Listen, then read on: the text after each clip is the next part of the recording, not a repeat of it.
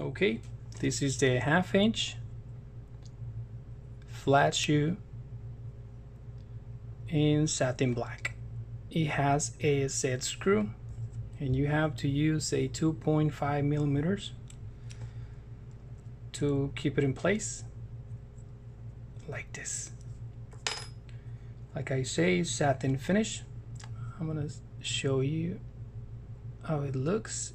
It has a set screw and it's a little bit shiny. It's not flat, it's not matte, it's satin, real satin black with set screw. And I'm gonna show you how we insert this on a baluster.